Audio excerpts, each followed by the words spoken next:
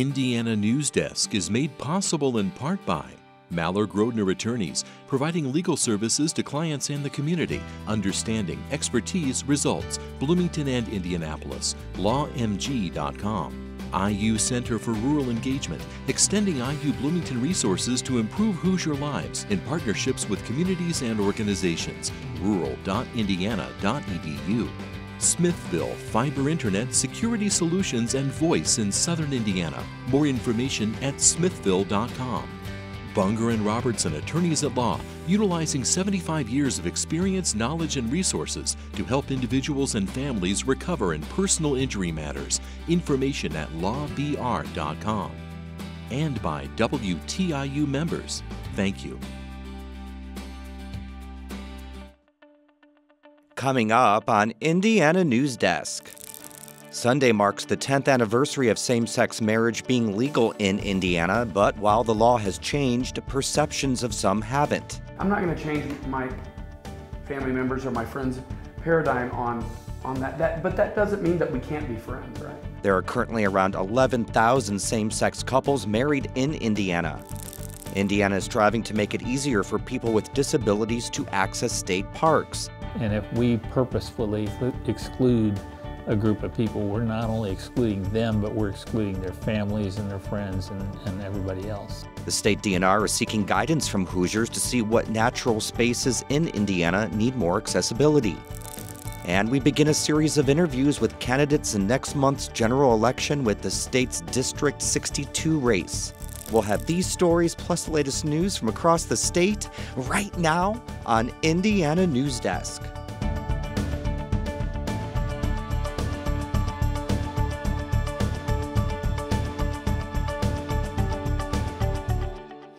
Welcome to Indiana News Desk. I'm Joe Wren.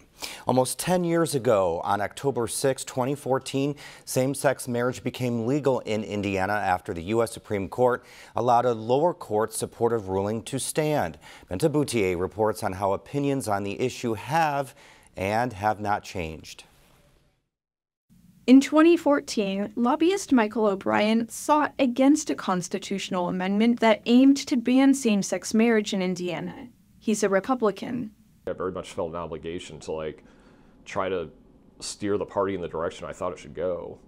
And in this case, it was, to celebrate gay marriage and make sure the message that the party was sending that we were open and welcome, and oh my God, what a 10 years it's been. And not going that direction. He says opponents of same-sex marriage in Indiana's State House reacted to stop the cultural shift. The Religious Freedom Restoration Act in 2015 was just one example. In 2016, we tried to amend the civil rights statute to protect LGBTQ Hoosiers from being fired from their job for being gay or to be evicted from their housing, which failed. we still, to this day, have not passed that. Despite continuing political battles for LGBTQ rights, many couples are thriving. In the last decade, Kevin Howell and Andrew Roberts got married, moved back to Indiana and settled in Fort Wayne, built and sold a business together, and adopted 2 daughters. Howell served in the U.S. Marine Corps for more than a decade. He says he leans right of center politically. Roberts is running for their county coroner in November as a Democrat. Howell says that 10 years ago, he was not as concerned as he is now about full legal recognition of gay marriage. All of these things that I didn't think about, the legal aspects of it, the tax aspect, parental rights, stuff like that, they're obviously so important. That just wasn't something that I ever thought about in 17 years prior to that. Nationally, acceptance of same-sex marriage dipped slightly last summer, a Gallup poll revealed, but it is still markedly higher than 10 years ago. In 2014, 55% of people said they believe same-sex marriage should be recognized by the law with the same rights as heterosexual marriages. This year, that was up to 69%. Howell doesn't expect everyone to support his marriage.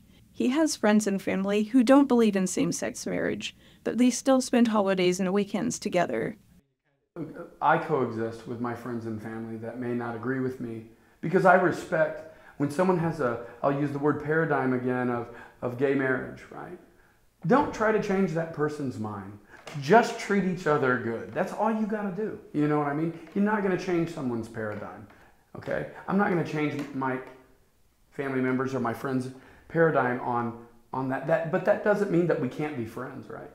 That's just how I view things. I don't take it personally. And as long as they're not trying to change my paradigm, right?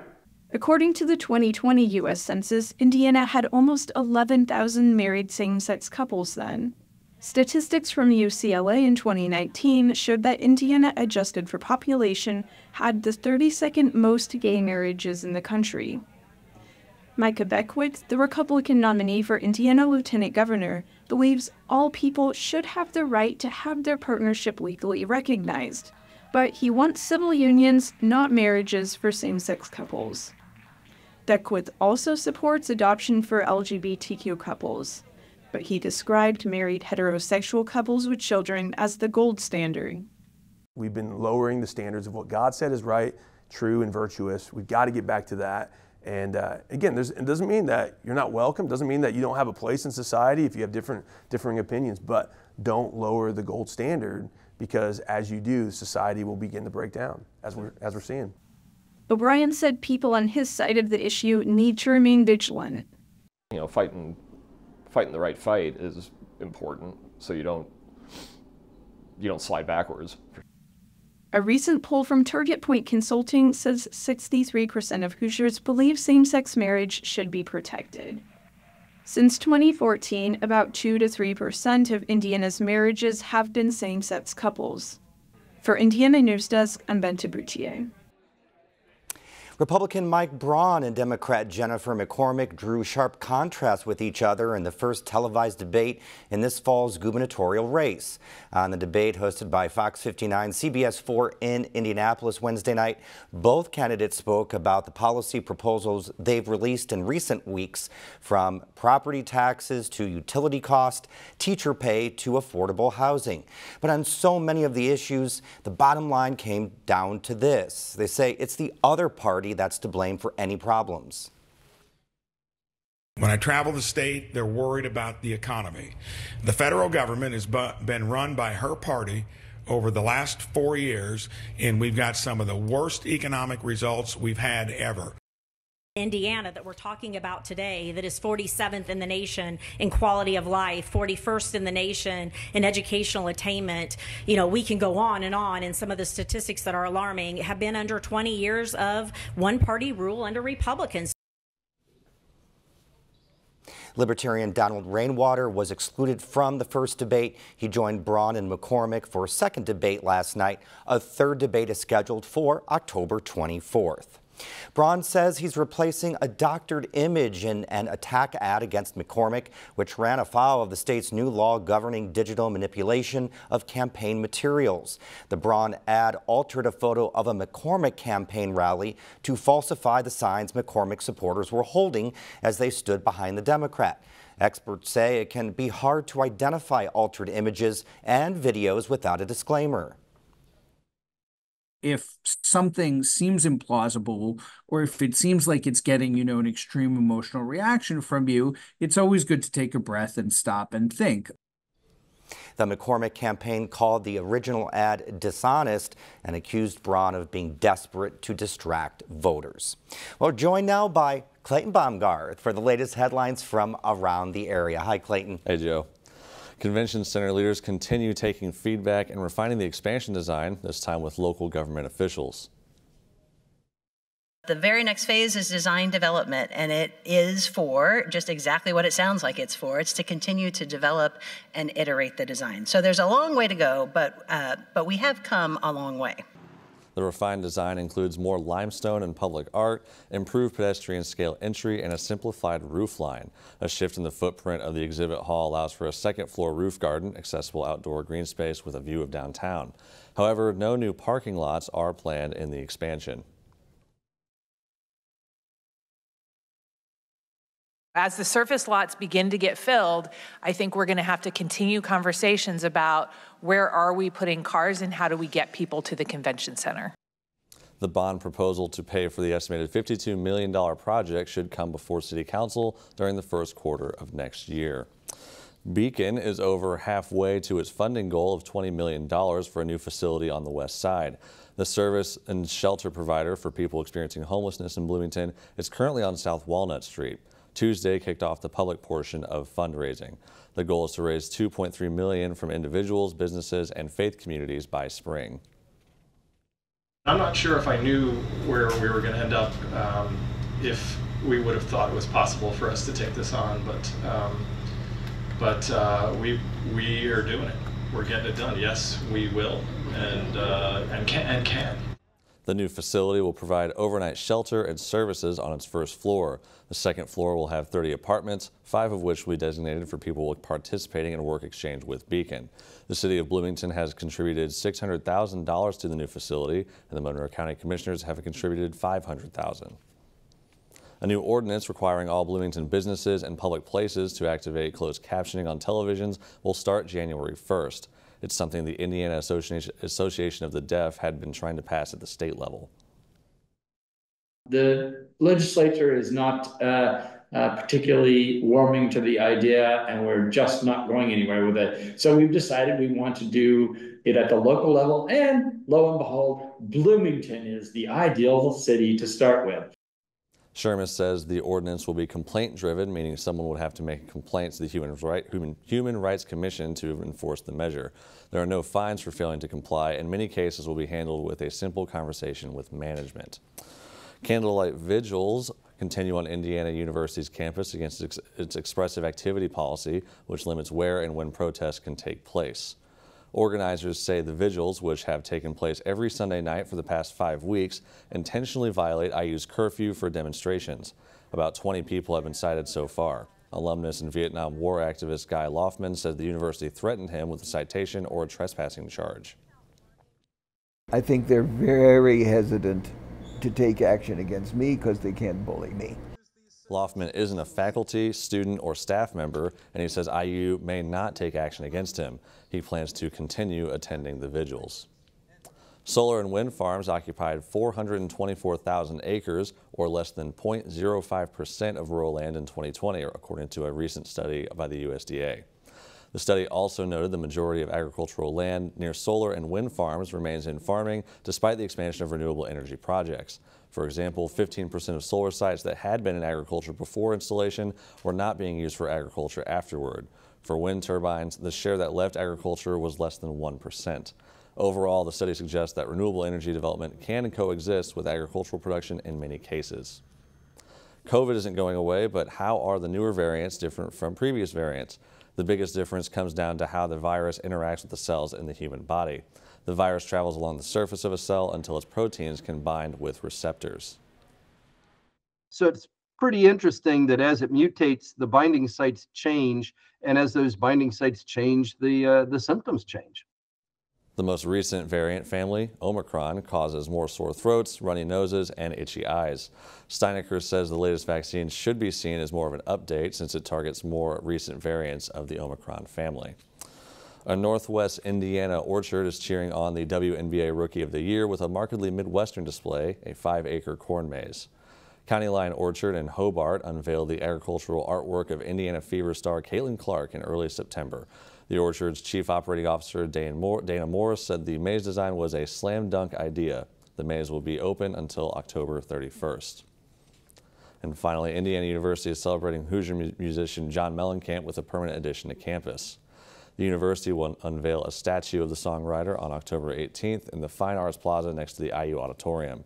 Mellencamp lives in Bloomington, has an honorary degree from IU, and has been a benefactor of the university for decades. Currently, his paintings are featured in the Eskenazi Museum of Art. Last year, he donated archives of his work and life to IU. So, Clayton, no pink houses, just a new sculpture. That's right, that's right. Thank you. Coming up next on Indiana News Desk. The Indiana DNR is working to make land in state parks and recreation areas more accessible. And we begin our look at key races in next month's election with Thomas Horrocks, who's running for the District 62 seat. These stories and more right here on Indiana News Desk. From the beginning then. I saw the ghost. You have any proof of that? Something terrifying has happened. Very promising.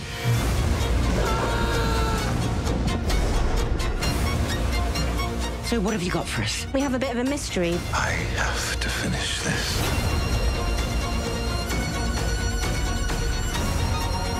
So what have you ladies been up to today?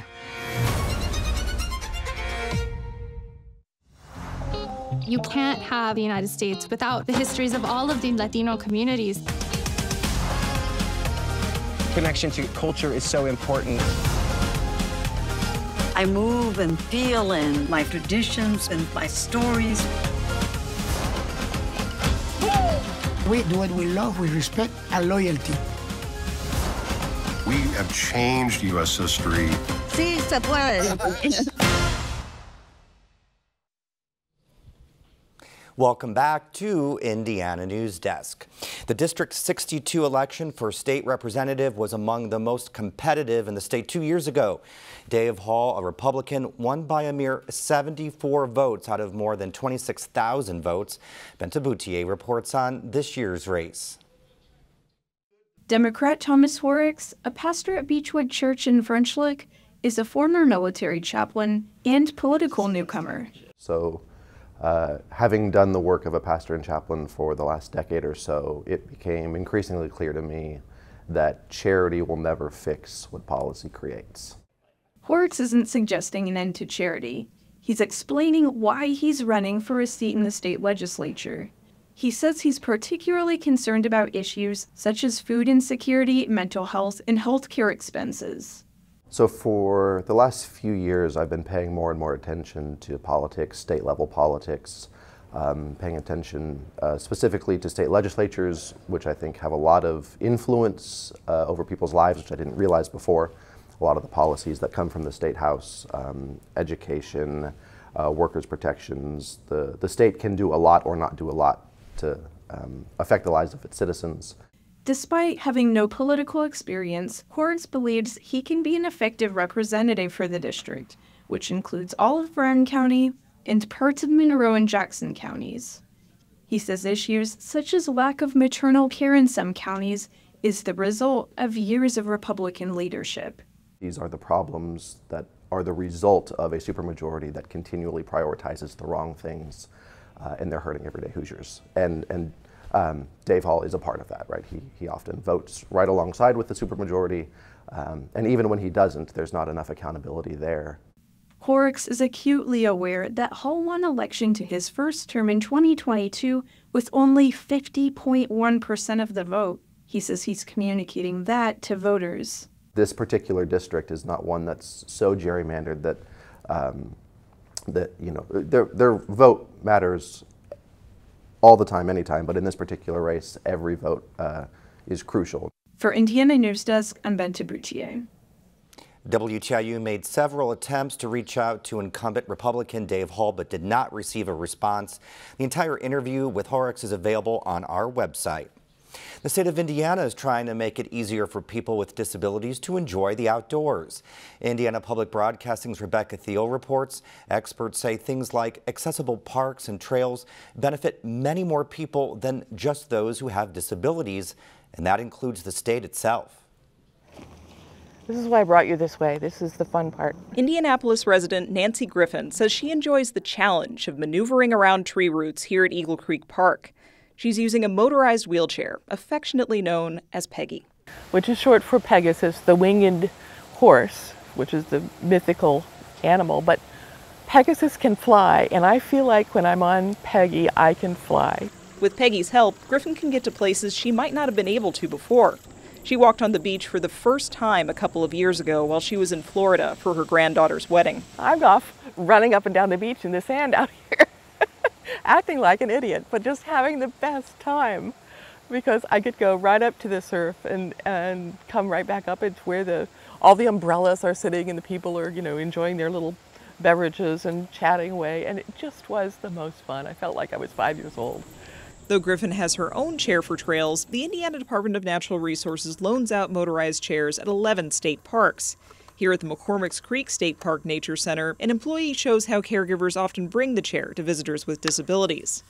This year, the DNR released a webpage where people with disabilities can find things like trail chairs, as well as accessible places to hike, fish, hunt, or get in the water. Edwards says at first, he didn't want to have an accessibility webpage. He didn't want people with disabilities to feel limited to only going to certain trails and parks.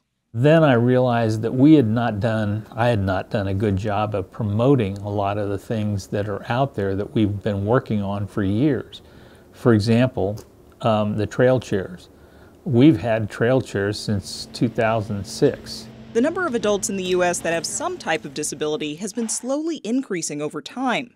Edwards says people with disabilities are living longer, and they want to be able to enjoy nature the way everyone else does. People with disabilities are coming back from Iraq and Iran, military situations where they want to go out and experience the same things they experienced before. Edwards says getting rid of barriers for people with disabilities benefits other folks too, particularly children. Having lower railings in wildlife viewing areas can ensure someone sitting or a child standing can both see the sandhill cranes. Ramps accommodate wheelchairs and strollers.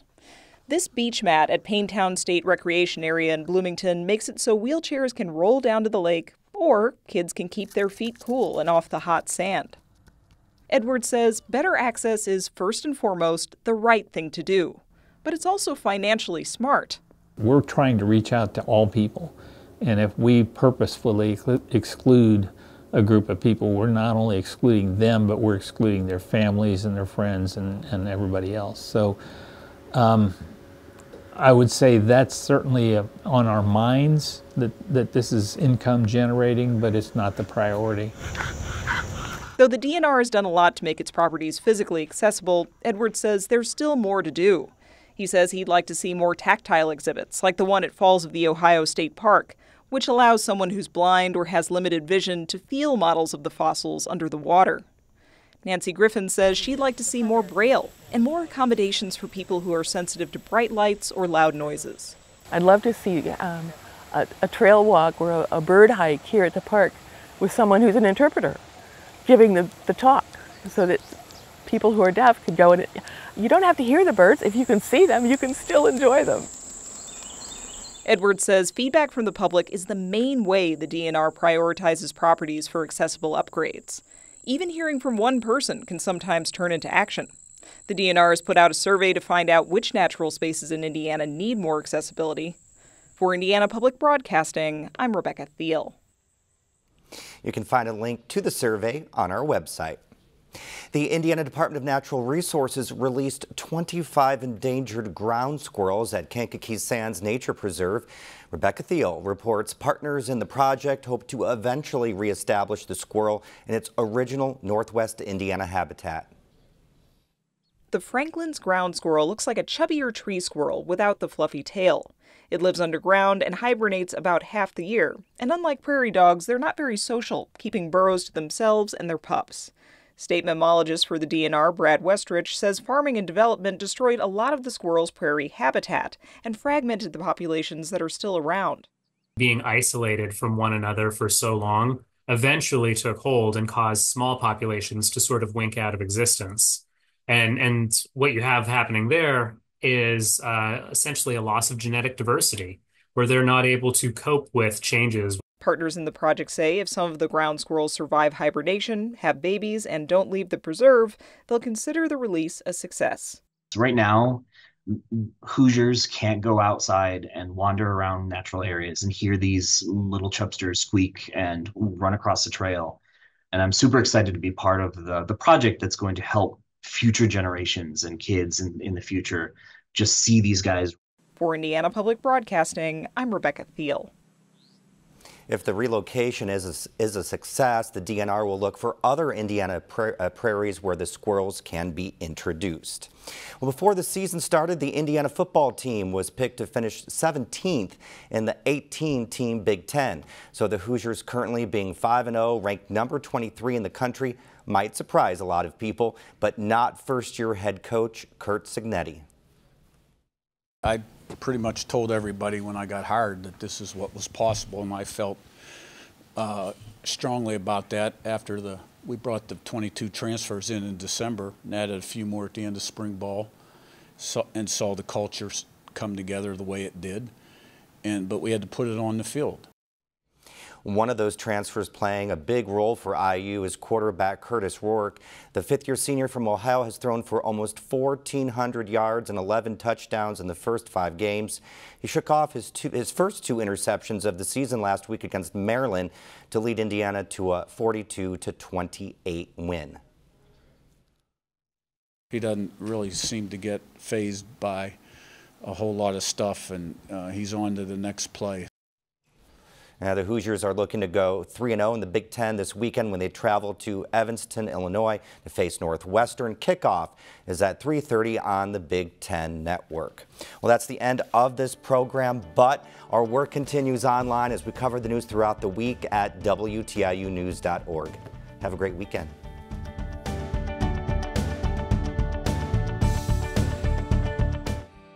Indiana News Desk is made possible in part by Maller Grodner Attorneys, providing legal services to clients and the community. Understanding, expertise, results. Bloomington and Indianapolis. LawMG.com. IU Center for Rural Engagement, extending IU Bloomington resources to improve Hoosier lives in partnerships with communities and organizations. Rural.indiana.edu. Smithville Fiber Internet Security Solutions and Voice in Southern Indiana. More information at smithville.com. Bunger and Robertson Attorneys at Law, utilizing 75 years of experience, knowledge, and resources to help individuals and families recover in personal injury matters. Information at lawbr.com. And by WTIU members. Thank you.